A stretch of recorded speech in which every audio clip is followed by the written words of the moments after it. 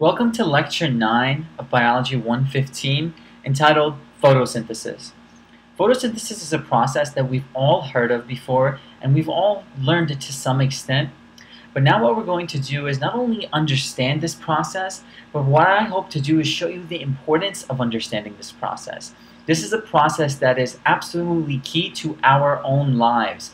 It's a process that often gets overlooked as something that plants do and that we shouldn't care about. But it's absolutely not like that, and it's my job to not only teach you this process and this overall reaction set, but what we're going to definitely be looking at is the importance of it and how it relates to us, why it's important to us as human beings. And to begin, we're going to just start off our first flowchart by just introducing the concept, and we'll entitle this first flowchart Photosynthesis Intro.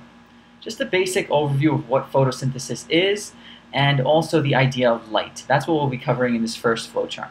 So, first of all, let's do a basic definition of photosynthesis. I always like to start off these processes and basic flowcharts with a basic definition so that we have an idea of what we're talking about and we can refer back to this definition henceforth. So, what is photosynthesis? We've covered this briefly before in our metabolism video. It was an example of a metabolic process. Photosynthesis is defined as the conversion of light energy, and big E stands for energy, into chemical, and we can be a little bit more specific, I'll put this in parentheses, more specifically chemical bond energy. Conversion of light energy into chemical bond energy. And when we refer to light energy, we're of course referring to good old sunlight. Everybody understands that photosynthesis is a process that relies on sunlight. And what we do is we take this sunlight and its energy specifically, and we convert it eventually into simple sugars. This is the idea of plants making their own food. And what we mean by this is that they make their own food using light. And a good word to summarize that is that plants and photosynthesis itself occurs in photoautotrophs. Trophs just means energy or the obtainment of energy. Auto means self, and photo means light. So using light to self-create your own energy. And we consider anybody who's a photoautotroph also part of the producers. They produce their own chemical energy utilizing the light energy provided by sunlight. So that's the general scope of what we're going to be looking at. More specifically now, I want to talk about light. Before you get into the actual process of photosynthesis, you have to break down this part of the word, photo, which is also just the Greek way of saying light. Light itself is considered a part of the idea of electromagnetic energy. Electromagnetic energy. And what we mean by this is that it is a part of the electromagnetic EM spectrum. This is something you've probably seen in your physics classes from before, the EMS, the electromagnetic spectrum. This is just considered the entire range of radiation. We'll write that down. Entire range of radiation. What I basically mean by this is that we've probably all seen an electromagnetic spectrum before. It's like the radio waves and the magnetic waves and the microwaves and the X-rays. All those things are a part of this EMS. Visible light is a small part of it as well, and that's what we're going to be talking about in terms of photosynthesis. When we talk about the electromagnetic energy, we also have to refer to waves often, and also of these waves we have to describe their wavelengths. And we'll get into that in just a second.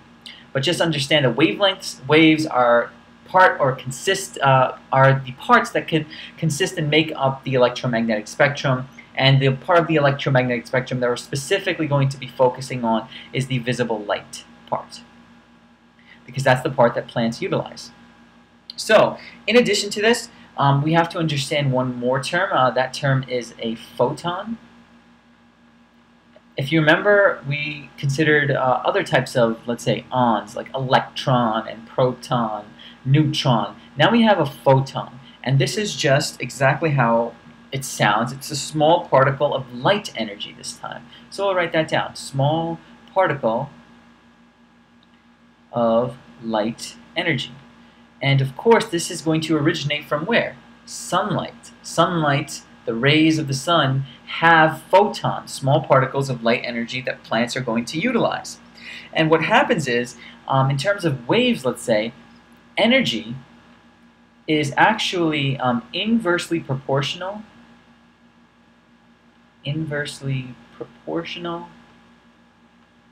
to wavelength. What we mean by this is that if you have a short wavelength, you have a high amount of energy. If you have a long wavelength, you have a low amount of energy. That's just the established relationship between a photon and its associated energy. So if you have a photon that has a short wavelength, you imagine it to have a high energy. If you have a photon that has a longer wavelength, you imagine it to have a shorter energy. We don't need to go into the specifics of why that is. Just understand that that relationship is considered inversely proportional. In addition to this, photons make up what I've already mentioned briefly, visible light. Visible light is the light that we obviously see, but more specifically, visible light is the light that biological processes use. So we'll write that down. Biological processes use visible light because that is the light we can say, or we can actually even ask ourselves why I like to do this sometimes. Instead of just saying, visible light is the biological processes way of using light energy. Why is it visible light? What's the purpose of visible light and not, let's say magnetic waves? Why don't we use X-rays? Why don't we use microwaves? Why do we use the wavelength that gives us visible light? And this is because we consider basically visible light the perfect amount of energy. And it simply means not too much energy. If it's too much energy, then it's too hard to harness and control, and not too little energy that doesn't provide us anything in the long run. So we consider a photon a visible light, a particle of visible light that sort of allows biological processes to occur because it possesses just the right amount of energy. And that's really, really amazing to think that the sunlight that hits the earth possesses just the right amount of energy for all of these biological processes to occur because, once again, plants are producers. They are photoautotrophs. They are basically the start of the food chain. So without them, without this sort of why reasoning being possible, we expect nothing, absolutely nothing in terms of energetic levels and levels of trophy, let's say, of trophic energetic consumption. But that's besides the point. Moving forward, and we're going to finish off with just this last point right here, we're going to look at a couple of different scenarios, 2 scenarios specifically, and we'll start off the scenario by starting with this sentence. When a molecule absorbs photon, a couple of things can happen. We'll do ... to create some suspense. So when molecule absorbs photon, we know that this will happen. We know that an electron becomes energized. Electron becomes energized. What I mean by this is that if the electron was originally in a lower orbital, remember how we said electrons are found in shells, and shells are also known as electron orbitals? If that electron was in a lower orbital and it became energized by absorbing a photon or a particle of light energy, what do you think it's going to do? If it absorbs energy, it's going to go from a lower orbital to a higher orbital, of course. And then if it's at a lower orbital, that also means that it's at a lower energy level. And if it's at a lower energy level, it's going to absorb a photon to become energized and get to a higher energy level. This is the idea of what happens when a molecule absorbs a photon. But the problem is we cannot stay at this higher level.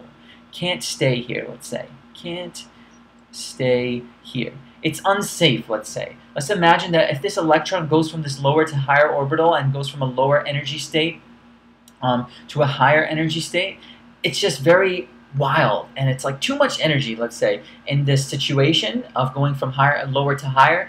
We have to figure out a way to harness this energy and calm it down a little bit. It's just a little too crazy right now. So what do? We have an option. The electron itself has an option. We can say that the electron will either, and we'll create some suspense, of course, ... Oh, can't even do ...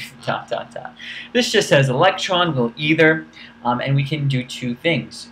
Return to, what do you think?